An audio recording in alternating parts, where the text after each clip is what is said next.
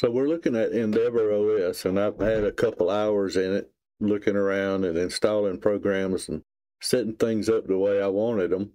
And all the way from the clock and the fonts to the menu itself. In my favorites, I've replaced everything that was there and put my favorites in there. You don't have to do that. You can leave it exactly. I told it to display as a list. If you go right here and right click and go to properties, you'll see show as a list. And I took out the, let's see, show application tooltips and application descriptions. I took that out. I did adjust the menu for a minute just to see. I mean, when I get through, I'll make a more precise measurement, but that's neither here nor there. I do have my favorite set up. I got GNOME disk. Let's open that up. Select our disk. Go over here to the dots and select Smart Test, and we'll see. This is a SSD, and it's only like 120 gigs, but it's got 7 days and 11 hours on it, according to GNOME disk here. Let's see, 120 gig hard drive. I did install System Monitor as well. I cannot get the theming to change this to a dark mode.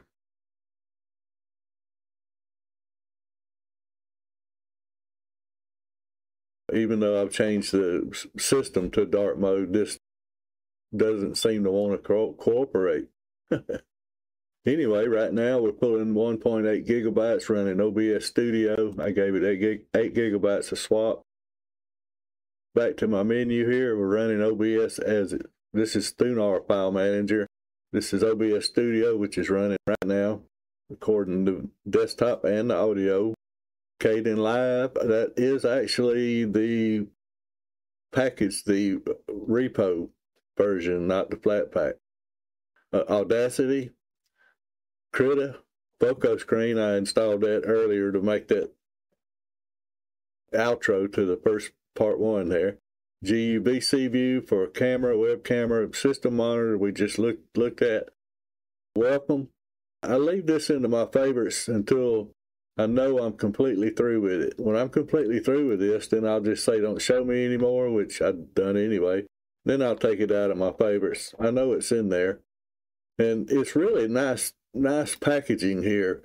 Choose popular apps to install. Now let's click on that real quick.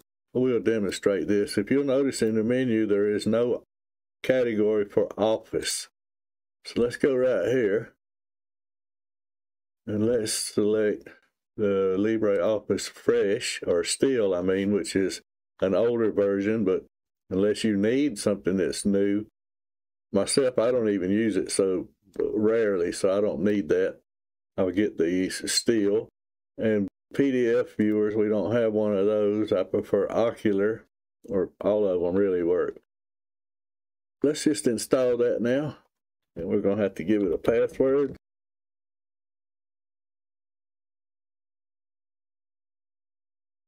And select Y for yes.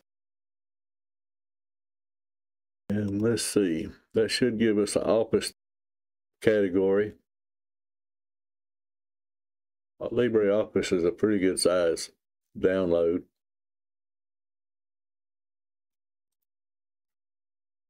So under accessories, maybe we can do this. We got GNOME disk, FeatherPad, pacman FM, that's on my taskbar right here. File roller, that's for archiving programs, zip files, RAR files, such as that.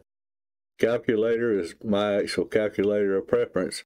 Mousepad is installed by default. Screenshot, tokens, task manager, Thunar, Xfce4 I actually had to install. Press enter to resume. Now we should have an Office category with PDF viewer, Ocular, and LibreOffice.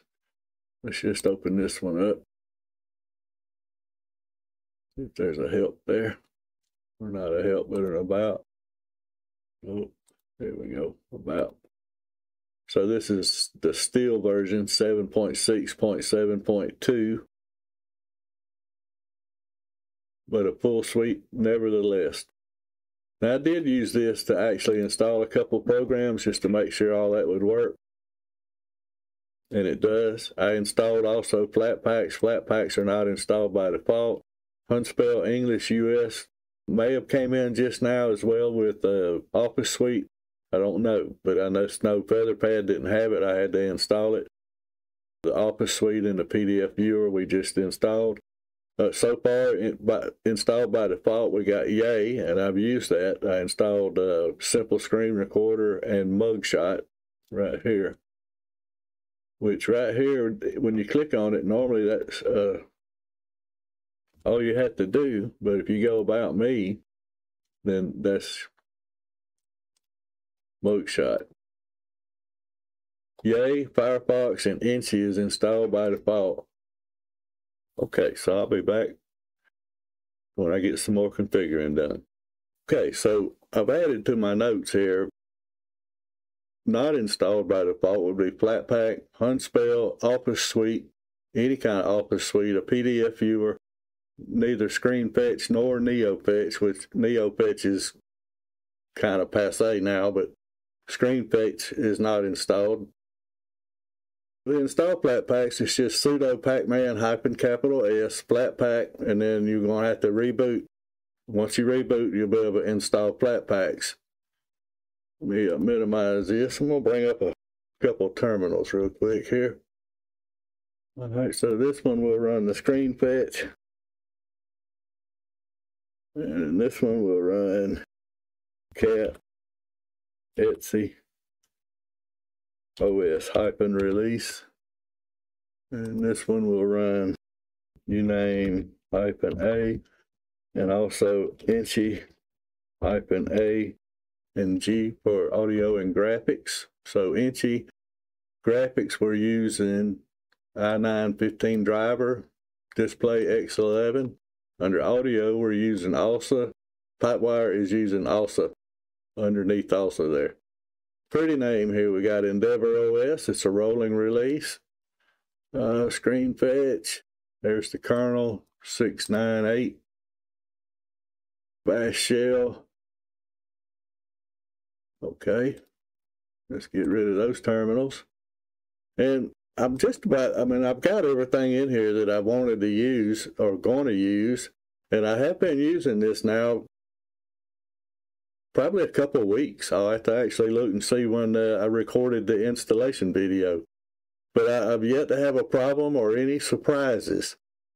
Things I wanted and knew I wanted to install were all readily available. Let's see.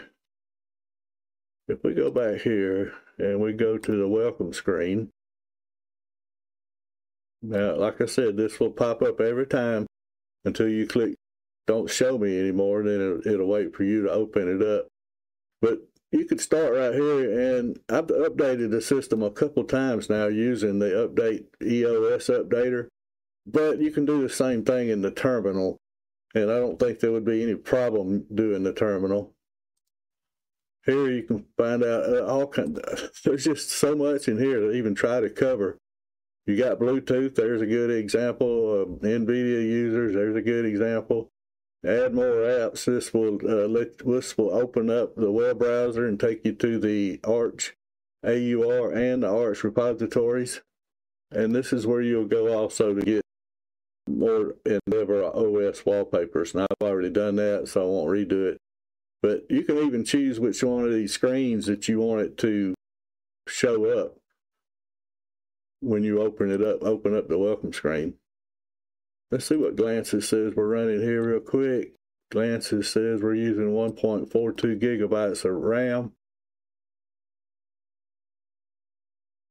That's about all I can say as far as the operating system itself.